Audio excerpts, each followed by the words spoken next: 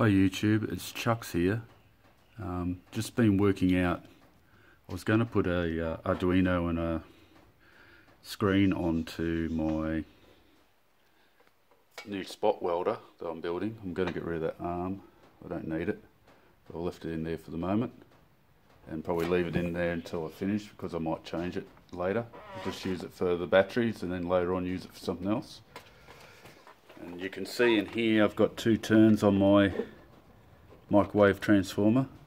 So I cut it out by using a hacksaw and then tapping them out with a piece of steel. And I've got a 5 volt down here, and I have a 240 relay here, which will be that we've soldered a wire from there to the center pin, and then we put 2 more wires onto it and I know that's not a good explanation, 2 wires that go to the 5 volts, positive and negative, to switch on the relay, which is these 2 pins here, which will turn on the power to the transformer.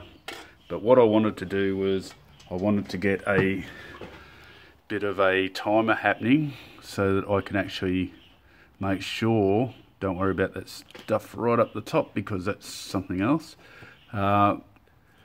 Yeah, make sure that it turns on for a certain amount of time and turns off. So what I've used here is a thing called a 555 timer. A lot of you will probably know what a 555 timer are, and they're quite easily understood by having a look at it. You've got a ground, you've got a trigger which triggers it on, an output to turn on and off things, 5 volt wise, and a reset, which is a reset low. So if you're going to use it and you're not going to use the reset, tie it high to the VCC voltage. The VCC is the power supply voltage. The discharge for the capacitor. Setting the threshold, which to make sure that it's set to a certain time that it will trigger, and then a voltage control voltage, which sets the control voltage to switch on as well. Anyway, I've got the circuit up here. If you look at the circuit, I've got a 10k pot, which I'm going to drill into the top. I have a LED which I've put in with a resistor there to stop any, stop it from, well, it's a pull-up resistor they call them, but it actually stops it from current runaway on them.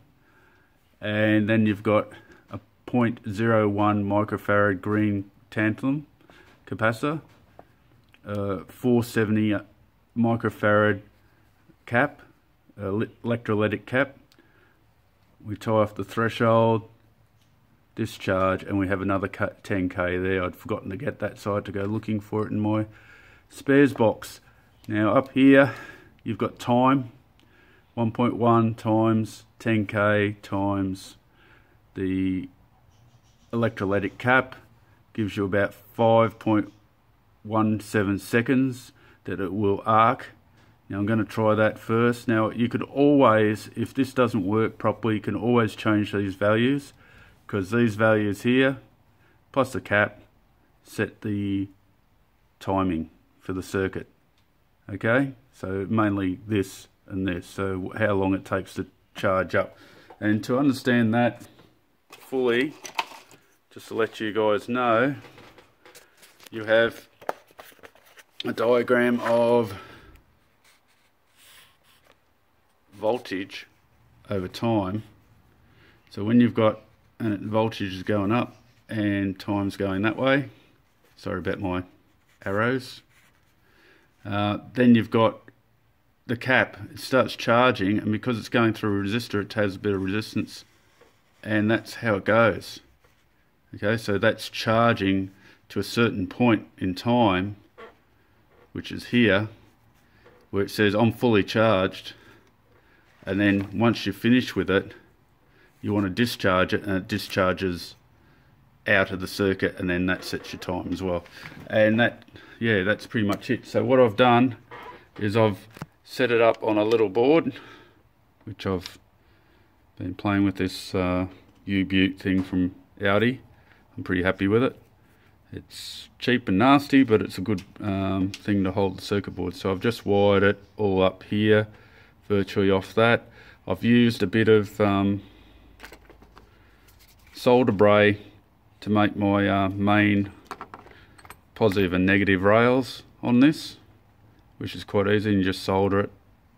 And I make sure that when I cut the ends of the bits of wire, I tin them as well.